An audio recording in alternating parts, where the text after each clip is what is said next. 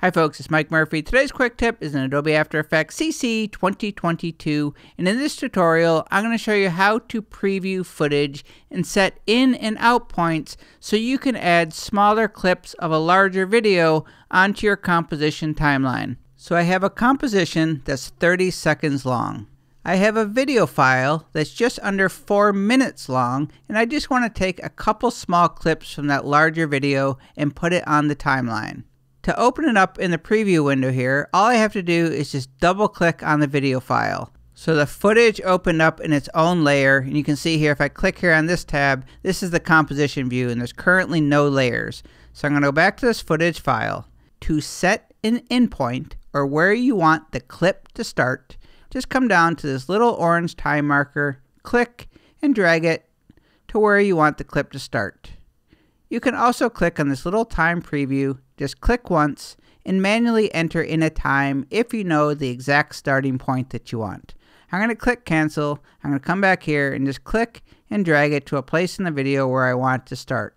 To set the endpoint, all I have to do is come over here and just click on this little left bracket. You see the tooltip says set endpoint to current time. So I'm going to click, and now I just set an endpoint. I'm going to click on the time marker and drag it to where I want to set the out point. And to set the out point, I'm going to click on the right bracket, click, and now you can see by that little time bar, I have an in and out point set.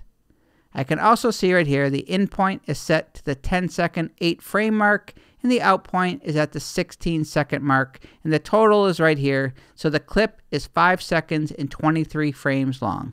If you look below, you'll see Edit Target. This is always going to show you the name of the composition to where you're going to be inserting the clips. If you were to open up another composition and go back to the footage, you'll see that Edit Target changed. So we're ready to insert. You'll first want to drag the playhead to where you want to insert the clip. Then you just need to click on one of these two options. I'm going to select Overlay Edit. Since there's nothing on the timeline, it doesn't really matter. I'm going to click on that, and now you see it adds that clip. Just so you understand the options, if you click Overlay Edit, that's just going to insert a clip on top of any existing clips. And if you were to choose Ripple Edit, that will split a clip and insert the clip in between the two split clips.